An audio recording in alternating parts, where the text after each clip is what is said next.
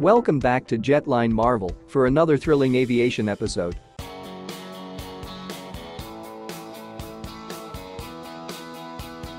India stands on the cusp of pioneering its aircraft development, a potential reality in the near future.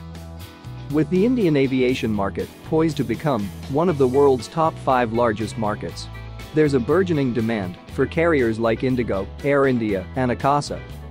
Together, they've placed orders for over 1,400 aircraft from Boeing and Airbus, marking one of the highest orders in the aviation industry.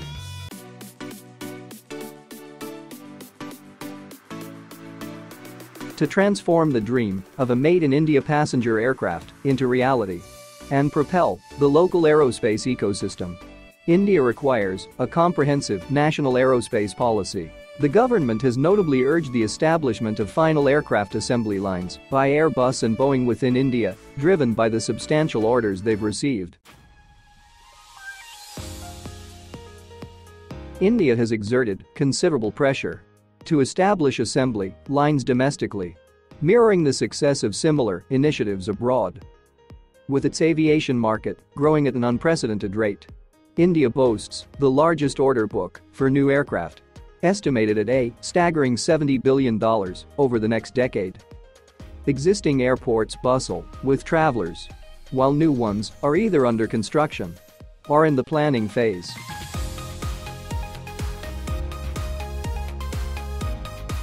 The timeline for India to realize the Prime Minister's vision of a made-in-India commercial aircraft hinges on various factors. Leveraging its prowess in exporting its services and aerospace technologies, India is poised for the next stage of development.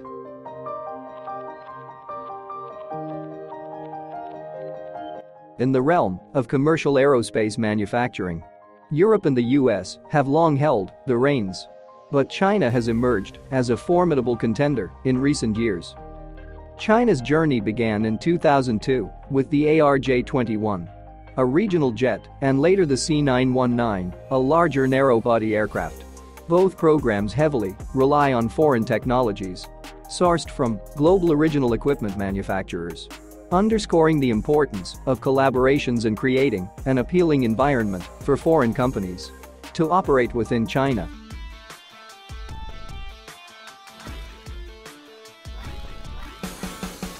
India, too, boasts a rapidly growing aerospace sector that traces its roots back to pre-independence times, predating China's endeavors by over 60 years. HAL, initially established as Hindustan Aircraft Limited in 1940, spearheaded this journey.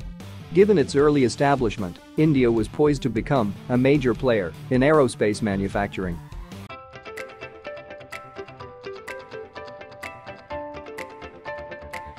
One drawback in the defense sector is the inherent uncertainty surrounding government budgets and delays in allocating funds for helicopter purchases. On the civilian front, aircraft demand remains consistently high, especially when they meet passenger needs and receive regular approvals from authorities.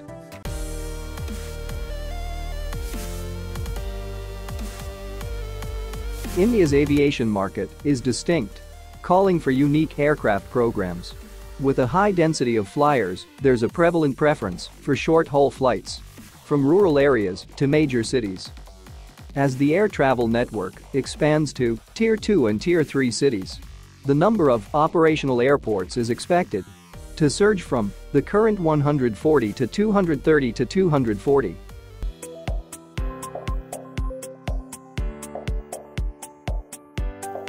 The demand for smaller aircraft, particularly for serving Tier 1 to 3 cities, is paramount for airlines. While the Dornier aircraft has been utilized for some routes, its availability limitations and noise levels have raised concerns.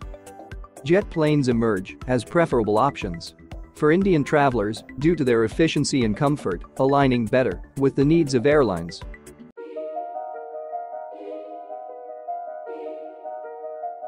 Introducing the Indian Regional Jet, a cutting-edge project led by India's National Aerospace Laboratories and set to be manufactured by HAL. This regional airliner aims to redefine air travel with its design offering a capacity of 8,100 passengers. The base model, known as the RTA-70, will boast 80-90 seats while distinguishing itself with a cost that's 20% lower than its global counterparts.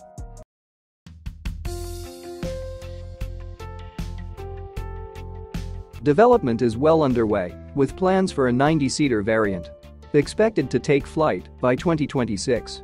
This next-generation aircraft promises impressive specifications, including a range of 1,350 nautical miles, 2,500 kilometers, and requiring a takeoff and landing field.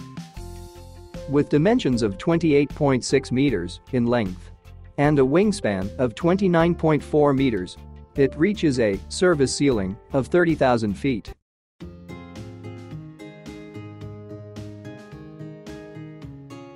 Meanwhile, National Aerospace Laboratories' innovative spirit extends to the NalSARs, another project in the works.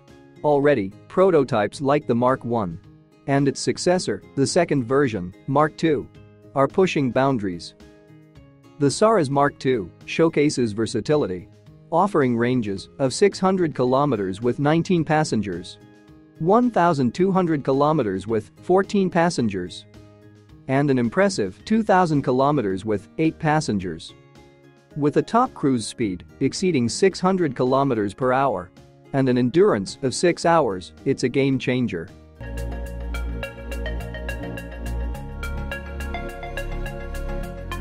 Equipped with propeller engines initially, the SARS is poised for future upgrades to jet engines if project requirements align.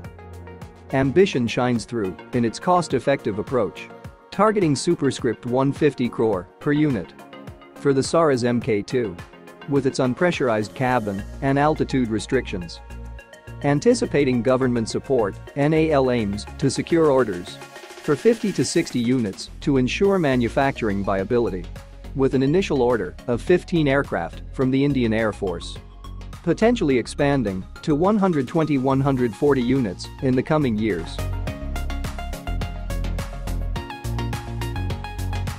Thanks for watching. Please share your thoughts in the comments section.